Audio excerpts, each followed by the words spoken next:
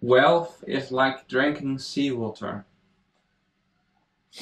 How more they get, the more they want. And the same is true with fame. In its purest form, in its essence, men have not so much more needs than the other animals. But how more he gets, the more he wants. Never be satisfied with the things he has. He longs to get more and more. The man who has nothing more than a wooden hut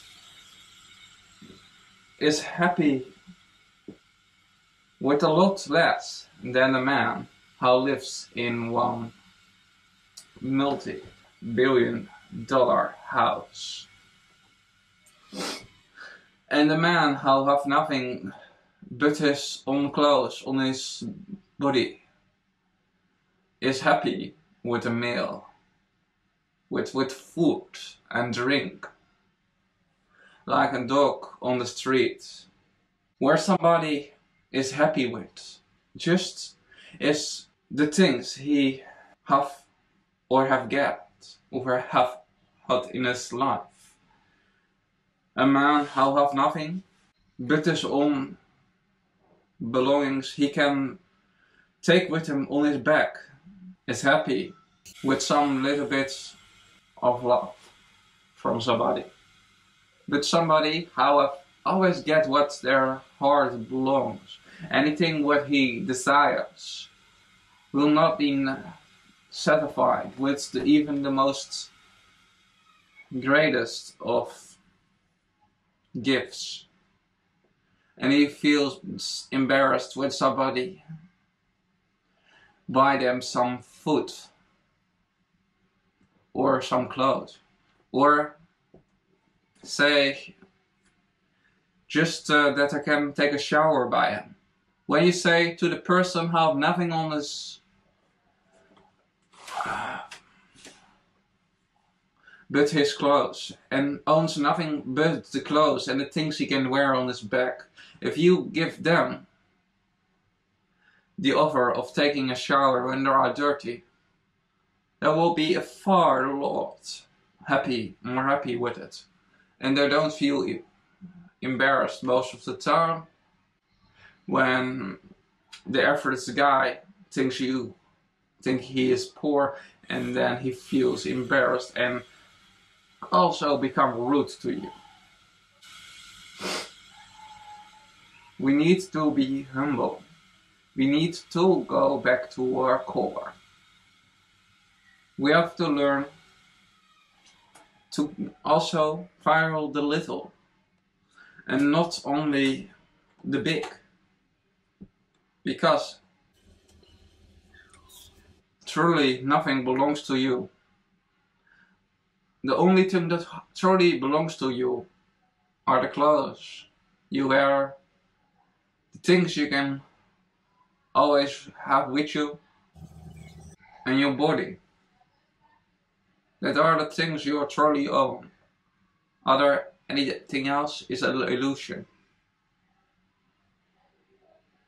And can dissolute us and take us away from our true potential of being good, enlightened persons. How take care of their world they're living on, instead of destroying it or standing on the side and looking while others destroying it. This world belongs to all living beings. This is not planet hominid naked ape, also called human with either sarcasm. Check out my video about humans and hominids / human, and then you can finally realize that the words are interchangeable and only use different for political means. And both are historically and etymologically the same word and means with mercy, with compassion, with civilization, with civilized qualities. Good.